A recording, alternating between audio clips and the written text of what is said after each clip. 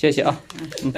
这个水龙头把手下面漏水，看看我们今天怎么给它维修好。维修第一步，先给客户家的总阀关掉。客户家的是出租房，水龙头下面的角阀不能用了，先关总阀。然后下一步，水龙头这里面有一个小螺丝，里面是一个1字小螺丝，我先用电笔拧一下。哟，电笔这头太粗了，拧不到里面的小螺丝，这可咋整？包里面没有1字小螺丝刀，只能现场用磨光机，用这个内6角小的给它现场磨一个。磨好以后，然后我们先给这个喷一下 W40除锈剂，然后喷好以后，给刚刚做好的小螺丝刀1字螺丝刀，给里面的小螺丝给它拧松动，必须要给里面的小螺丝拧松动，这个把手才有可能给它拆下来。这个现做的内6角小扳手其实还挺好用，看看现在螺丝就拧下来了。现在用手给这个把手往上抬，看看能不能提得起来，提不起来，然后我们再螺丝再给它拧松动一点，看看等一下能不能提得上来，还是提不上来，有点紧。然后我们现在等一下，我们先找个螺丝刀给它撬一撬，看能不能取得下来，还是有点费劲啊。然后我们再给它掰一掰，左右晃一晃，还是不行。就是修这个水龙头，拆这个把手有时候也挺麻烦的，生锈了，时间长了。拆这个把手不要急，慢慢来。然后现在用螺丝刀杠一下去撬，哟，现在感觉可以了，把手动了啊。现在拔一拔，看看现在这个把手就抬起来了啊，里面锈的都不成样了。然后我们给这里面喷一下 W40，然后方便润滑一下。然后下面这个上面有个装饰盖，我们用这个卡管钳给这个装饰盖稍微给它转松动，转松动以后，这个手啊就可以拧下来了。看看这个装饰盖就拧下来了啊。下面这是一个铜的压阀芯的压帽盖，我们也给它喷一下 W40，然后再用开口扳手给这个压阀芯的螺母给它拧一下。因为客户家这个是全铜的水龙头，有机会可以维修，如果是合金的就没有修的意义了。好了，现在这个阀芯压帽盖看也取下来了，这个是全铜的，还真不错啊，质量很好。我们给这个螺纹再喷一下除锈剂，润滑润滑。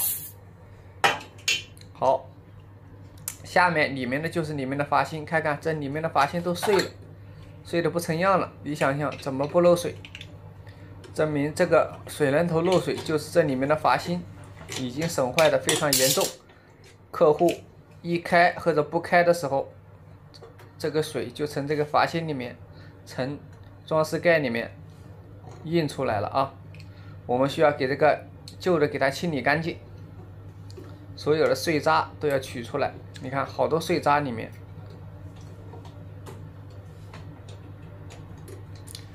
尽量也要清理干净啊！好嘞，现在碎渣全部清理干净了，因为里面还有好多水。我们现在拿餐巾纸给这个阀体里面的水给它吸掉，尽量给它吸干净，阀体里面不要流水啊！里面水还真不少嘞。好嘞，看看现在水已经吸干了，这个阀体里面就是这个样子的。然后下一步，在我的百宝囊里找一个同型号的阀芯，看看这个就是同型号的阀芯啊。这个阀芯和拆下来的旧的一模一样，很好啊。下面给用不着的阀芯给它收拾好，放在旁边。然后这个阀芯呢，这里面有2个凸点啊，要对准阀体里面凹进去的点，这样对正着，这样插进去，用手一拧，这个阀芯不会跟转就可以了，就装到位了。然后下一步呢，给这个喷上除锈剂，然后给这个铜的压阀芯的盖子再给它装回去啊。压帽盖取下来是逆时针啊，然后装上去的时候是顺时针，用给它对齐，对准螺纹，然后用手拧一拧啊，尽量不要让阀芯跟转。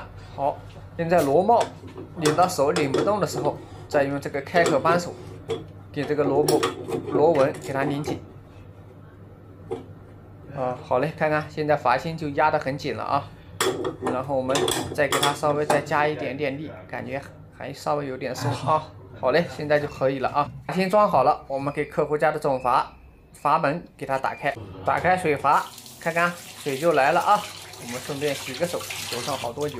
好，现在我们给水关掉以后，然后我们找个餐巾纸给这个阀芯上面这个刚装的这个地方水擦干净，看看有没有漏水情况。很好啊，一滴水都不漏。好嘞，检查了不漏水，然后就下步我们给这个装饰盖给它拧上去。这个装饰盖只要手拧就行了，装上去了只要手给它拧紧就行了，基本上这个东西不会动。然后下一步我们给这个把手给它插进去，按的正确的方向给它从上往下一放就可以了啊。用手拍一拍，然后借用工具轻轻的往下敲一敲，敲紧了就行了。然后我们看一下会不会掉下来，这个只是稍微试一下，看灵不灵活啊，很好。然后下一步再给我们刚刚制作的小螺丝刀里面的小螺丝给它拧紧。好嘞，拧紧以后，这个水龙头把手就固定牢固了啊。本次分享更换水龙头阀芯维修视频，感谢观看，请多指点。